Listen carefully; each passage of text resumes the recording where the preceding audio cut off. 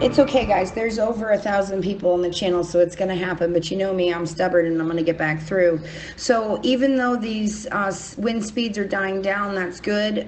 We still have real concern with that storm surge, guys. So do not become complacent. Once this storm passes you with the wind and the rain, stay put. That storm surge is going to come in, and it is going to cause another level of chaos. So don't become complacent. Stay vigilant. You guys are doing an amazing job. I'm so proud of each and every one of you. Just hang in there. It looks like for the middle of Florida that it's looking better and better as the minutes tick by. So hang in there. Cocoa is definitely in the cone of danger zone if you can evacuate. Anything in the southernmost peninsula needs to definitely move north and central or west at this point, should that track hold true. If you're in the Miami-Dade area at all, you need to come inland. Come north, come central, come west. At this point, the way the track is agreeing, those are very viable, pretty safe options at this point. Stay off of 75, stay off of 95 if you can, because both of those options are going to put you in a parking lot, which can be deadly in a storm like this. Manatee County is the next county for this storm. It's looking like a low to mid-level category 2. It is losing strength, but picking up speed. It's gone from 14 to 16 miles per hour. The eye wall looks like it's going to be towards the center east.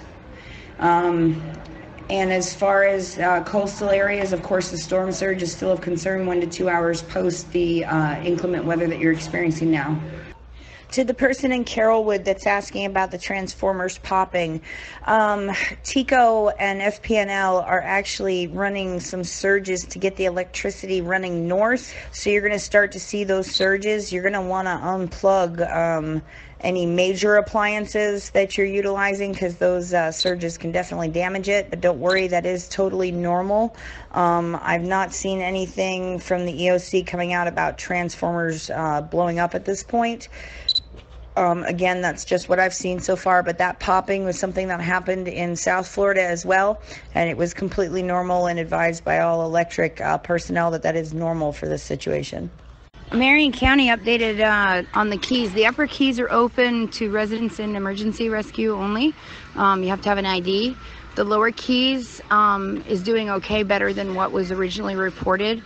All 42 bridges are intact. There were 2 washouts about mile marker 33 and 37. There is a lot of structural damage down in Key West and where it came in, direct hit, but they've gone door to door about 90% of the houses right now. There are 0 fatalities. Originally it was reported about 30, but there are 0 reported fatalities at this point. The Publix in Key West has opened on a limited basis. Red Cross is in there. Water stations, ice stations are set up. So they are doing exceptionally well considering the circumstances.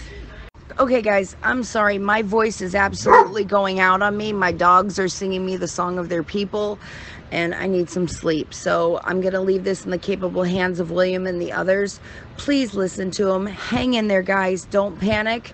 As Dennis Phillips said, rule number 7 is still in effect.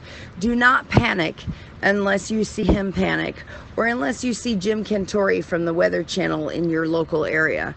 That's a good time to panic. But other than that, hang in there, guys. I will be back in the morning, probably around 7 a.m., which is about 8 hours from now. But knowing me and my insomnia, it'll be a little bit earlier. Hang in there. I love you guys. I'll see you soon.